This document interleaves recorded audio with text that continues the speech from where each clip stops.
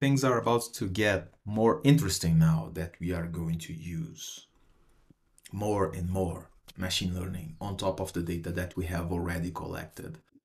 That's the part 3, issue detection on the AI or this AIOps series. So issue detection, we have reduced the noise. We know how to reduce the noise. We know how to focus our data in what matters. What about if I had a way to know if a behavior of a system is normal or not without actually having to tell my platform, right, what a normal behavior is. And by the way, Elastic can do both things, right? We're going to cover unsupervised machine learning. That means I don't need to tell what the good state or bad state is. That's more of a supervised machine learning technique that we can also do with Elastic, but we are going to focus on unsupervised machine learning. I'm going to show you a couple things in there. Let's recap. Our demo is in there with 11 microservices. We are collecting traces. We are collecting all the methods that are being called, system calls and everything inside that environment. We are collecting logs that are written by those services, the messages, right? User X did Y, right? That's a log message. Order dispatched, right? Email sent, something like that. Those are all valuable messages, lots of noise, obviously, but we have a way to actually transform that to a metric, and that's really interesting. We also collect metrics, classic metrics like CPU, memory, disk, network activity, right? Those are the classic ones. And we are also collecting logs and metrics from the system itself, from Kubernetes. We are using our Elastic agent. Now, let's make that data work for us. Let's do that. So, I'm going to enable in machine learning. So I don't have anything right there. Elastic's telling that I have a 1 gigabyte node. With that single 1 gigabyte node, which is free by the way, I'm going to create a couple machine learning jobs to analyze the data that are coming in. And I can do that with a click. I can let's go first to APM, and you'll see that on top of that I have anomaly detection in there, right? Those are all my services. They are up and running for a couple days now. And I'm going to activate anomaly detection in there, right? Create ML job. I will select, I could have in here development, production, Q&A, whatever you say your environment is, even local environments, right? If you have several developers working in a project, they can all ship that data using OpenTelemetry or the APM, Elastic APM engines to this cluster. And you just need to set the environment variable that will tell what environment this is, right? I'm going to select whatever is not defined in production as well. And I'll create jobs, and that's it. So for APM, and yeah, so anomaly detection jobs are created. What I'm going to have in here, is that when I click a service, I will have expected bounds in there. Let's go back to the last 7 days. Expected bounds. You see? It was pretty quick.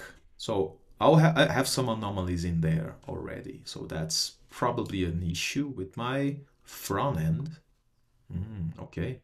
So the expected bounds are the light blue one. That's the statistical model the machine learning module is creating in the background based on the actual data series. So if you see in here, we have an average, pretty regular average on 13 milliseconds of latency for that specific service.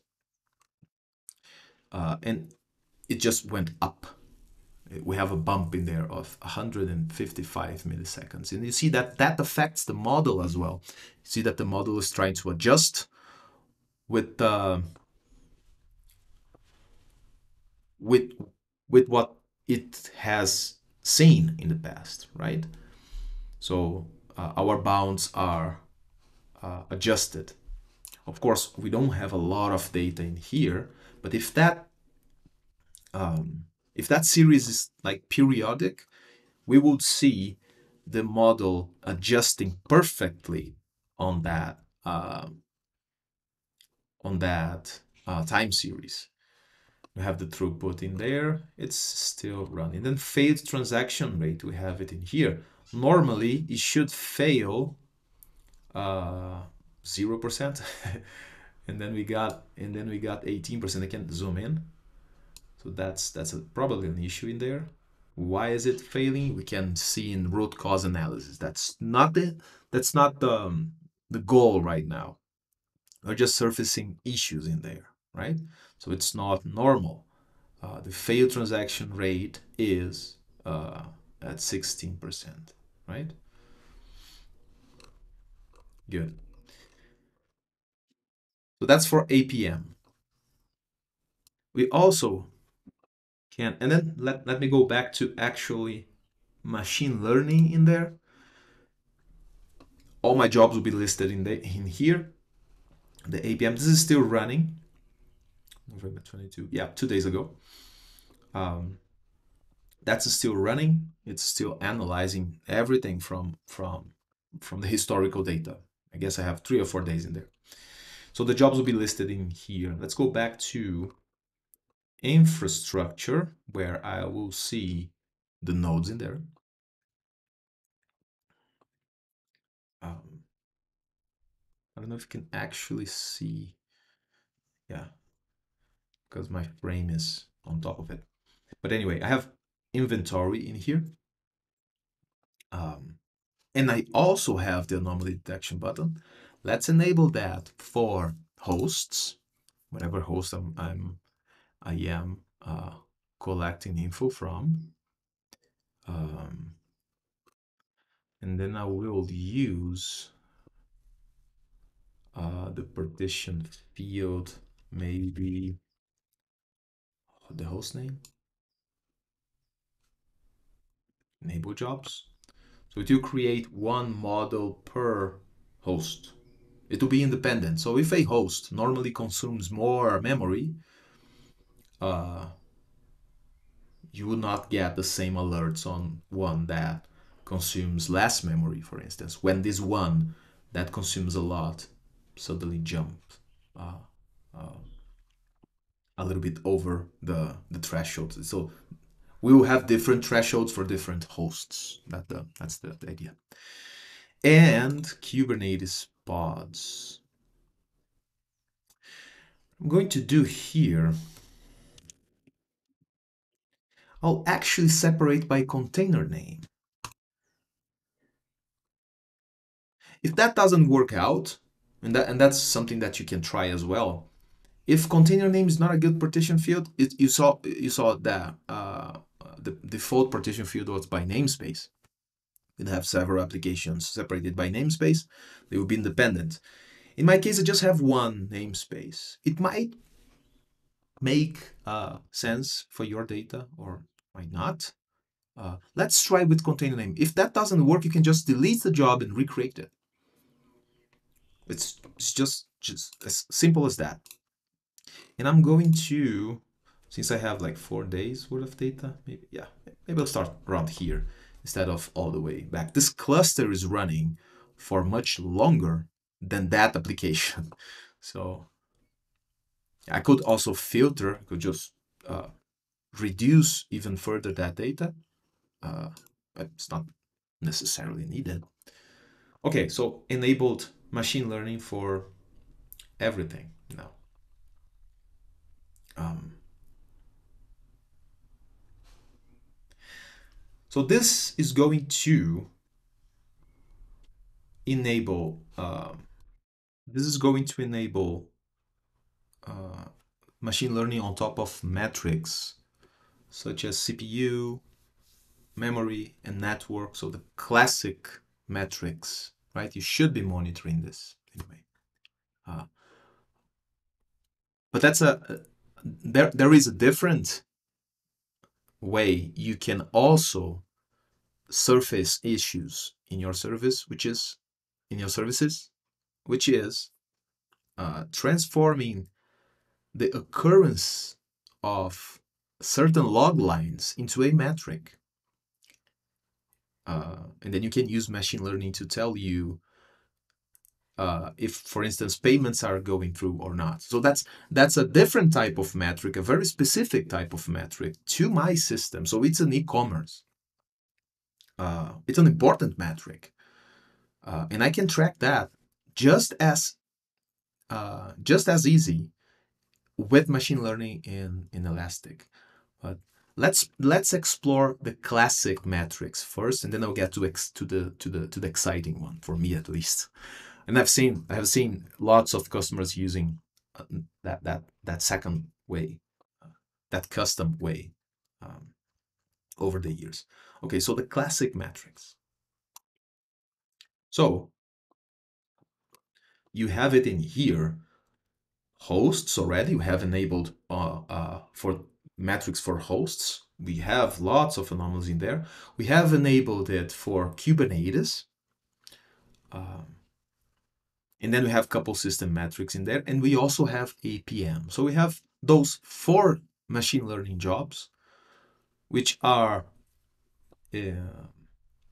out of the box jobs. And I can just, in the Anomaly Explorer, let me just get out of the way. Anomaly Explorer, we will see in the last 24 hours, I got those metrics. Remember that I have separated by service, or was it by container name, something like that. But we'll see the influencers in there.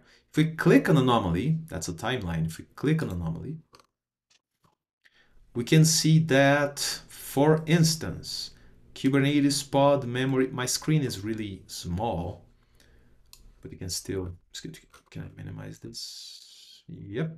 So Kubernetes pod memory usage node, so the memory usage relative to the node,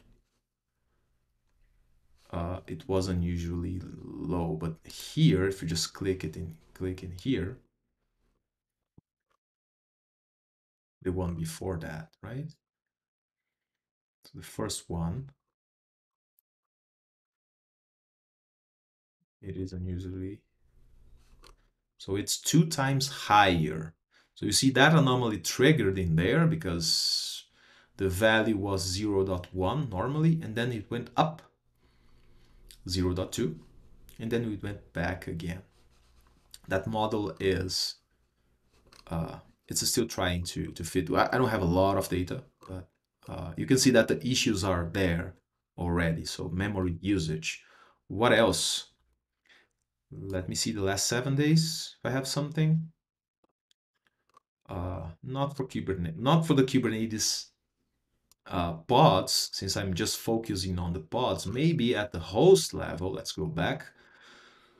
Anomaly Explorer. Select all the jobs. Then I have the anomaly time. Now I have all the jobs lined up in here. And then I can correlate even the anomalies. So that red one, anomalies are graded from 0 to 100 always. So that's the scale you're seeing in here. That scale obviously will change with time, right? And I can actually just filter for the critical ones. Okay, so that's much more interesting. Memory actual used. So that host is using more memory than before at that specific time. Together with high latency from the APM service, so those are unrelated, but they are in their they are normally unrelated, but they are they are co-occurring in here in time, so they are co-related, right? System memory actual usage, so memory, so everything went up from that point onward. So at 15, I might have done something in there. Who knows?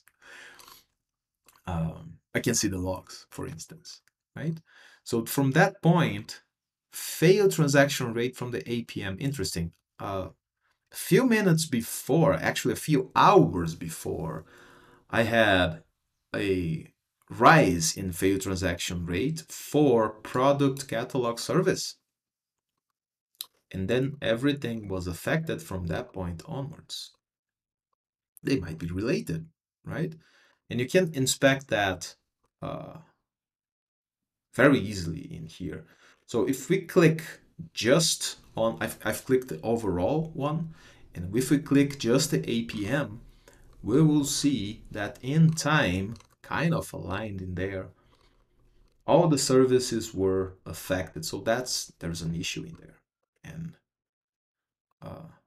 you see, there's an issue also in payment service, but you see, just by looking at it, wouldn't see a high difference in latency in this payment service, right? Just by looking at it, that series looks pretty erratic. Here's pretty obvious. Had failed transaction. Checkout service didn't fail before that and it started failing from that point onwards, right? All right, so we can surface the issues out of the box for those metrics, for latency, for CPU usage, memory usage, right? All that. Good. Now, for me, the most interesting thing we can do in here is that get actual metrics from your service and show it in there. So when you let's go back to our terminal. When you apply, clear this up. Ugh. When you apply the Helm chart, you get this message in there, right? Saying we have all those UIs. We have the e-commerce UI in here. Just by doing port forward, we will have the e-commerce in there, right? And yeah, I can add products to cart, pay, and all that, right? Place order. So those things, those interactions, um, are generating log messages. And then we can see what log messages are those in, for instance, have it there because I was just trying that. You see, checkout service. Let me just remove the grab payment. Yeah. So the checkout service, which is one of the services that are receiving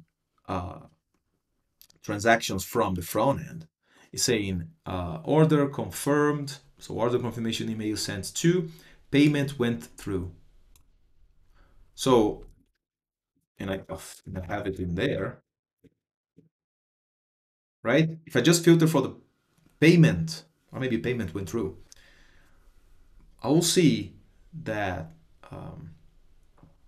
those log messages are supposed to happen frequently, right? I am selling stuff. It's good. How frequently? So how frequent should be those messages? We can have machine learning analyzing this and say, hey, the normal threshold for payments going through my system is X, from X to Y. Yeah, right? And then machine learning can alert me if that's going down, right? Let's do the same. So I'm just grabbing the logs in here by command line, right? But those log messages are already in here. Let me just filter this for last hour. And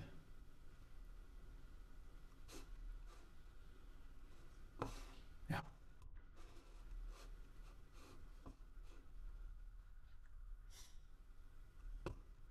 So this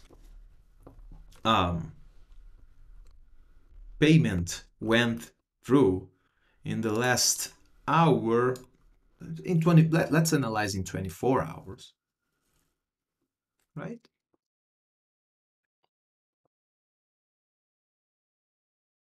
In 1 hour we had 452 sales, basically, right? And then I can just filter that Kubernetes container name checkout service or whatever other field you want, and then a free text in there, payment went through. So that's what matters to me. The first step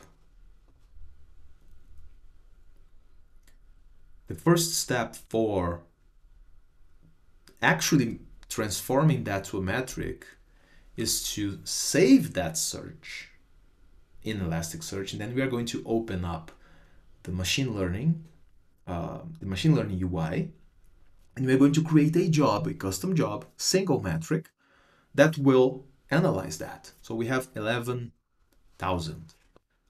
It will be pretty regular, right? Because those interactions are being generated automatically at a rate at, I guess, 1 per second. But what if that service gets disrupted? The messages I'm not talking about completely taking down that service. Just like, I've thought of just killing the containers, just killing the pods. So the service is like intermittent in there. It's like it will stop processing payments as frequently. So you will not have zero payments going through. You have a little bit less, and we hope machine learning will get that. That's a use case that I've seen a lot customers using. So I'll just save that search. I'm calling this checkout service issued payments. Good enough. If that has everything I need, if that's a good representation of that metric, we can just proceed. So let's go to machine learning.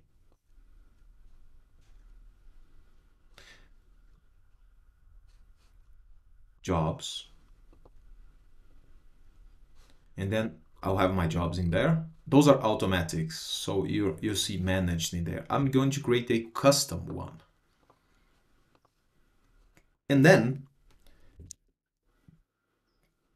checkout service, issued payment. So my served search is in there. So my job, my machine learning job, is restricted to that search. Yeah, and obviously the security part of the stack detected that I have already packet beat in there. I have flow information in there.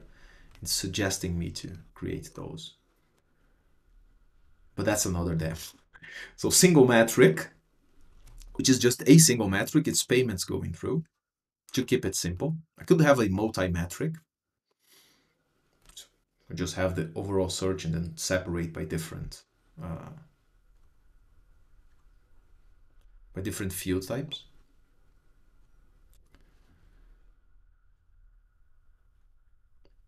And um,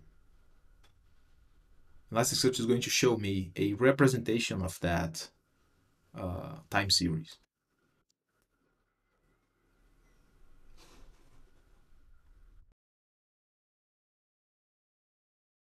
Yep, yep. So have it in there. It's pretty much the same as we saw in the Discover. I'll just click use full data because I have a lot more data in there. Probably have hundreds of thousands of log lines because this is just picking up the last 2 days.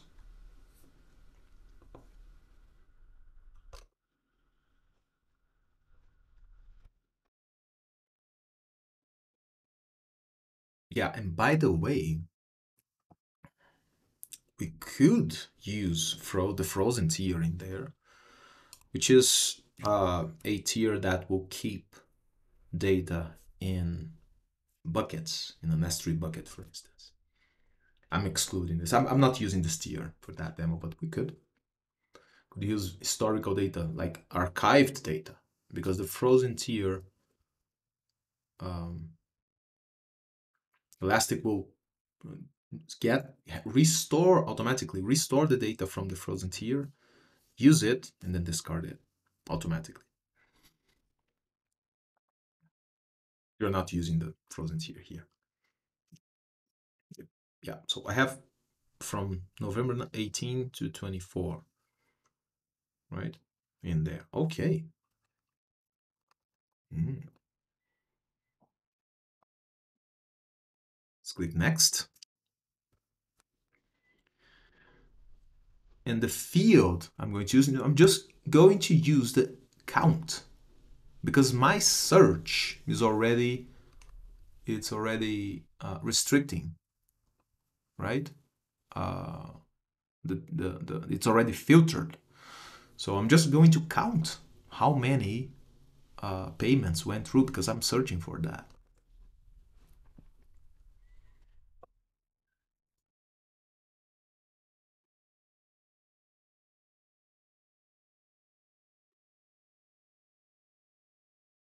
Wait for it to.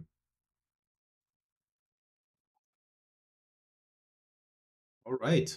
So we have that search metrified in here in the past a week or so, right? Look at spend. I can just use 15 minutes. Uh, Job ID,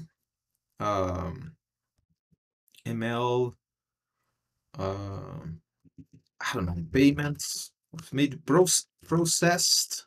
Come on, checkout. Yeah, checkout payments. That's a boring name. Validation. So machine learning is going to validate if my job is not like too heavy or anything. Mostly if the cardinality is not too high, it will not be because it's a single metric, so the cardinality is one. It's just a count, right? Over a time series. Yeah, and then we're going to create a job.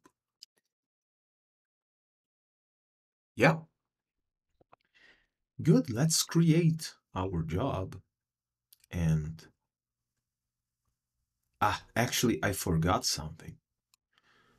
Let me the job details. I have something in here that's it was already enabled. If you want to see what's the statistical model behind the job, behind the time series, you can enable model plot. It will take a little bit more data because we need to store that information.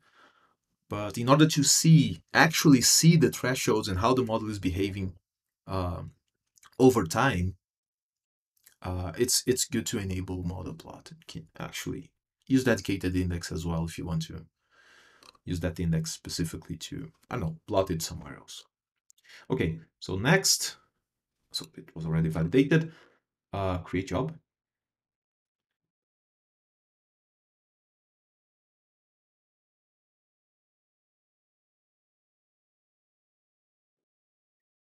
Right. So you see that the model is being constructed right in front of us. You have that. Oh, all right. That was pretty quick. Okay. So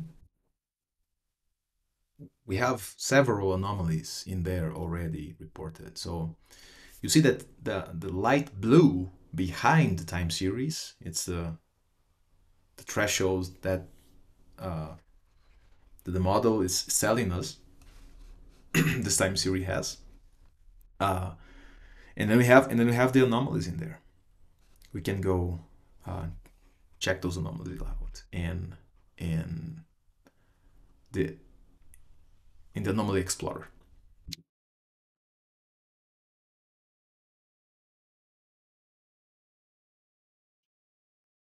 Right, by default, this job is not picking up new data.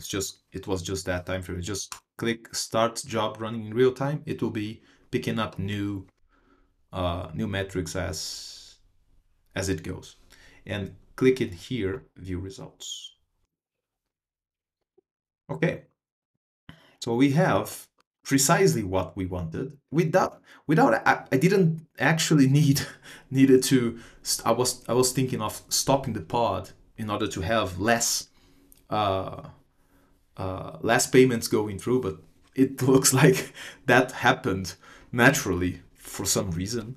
Uh, but you see the upper bounds was 161, lower bounds 113, and then we had 97, right? Um, and that's a custom metric, nothing to do with CPU, nothing to do with memory, all those classic things. It's a metric that I am defining for my business, right? By the way, I can only alert or can only consider low counts if I'm interested in alerting if I'm getting service degradation, right? But by default, you have both high counts and low counts. You might use this to, I don't know, pop up champagne or something. So, uh, and we can correlate those anomalies uh,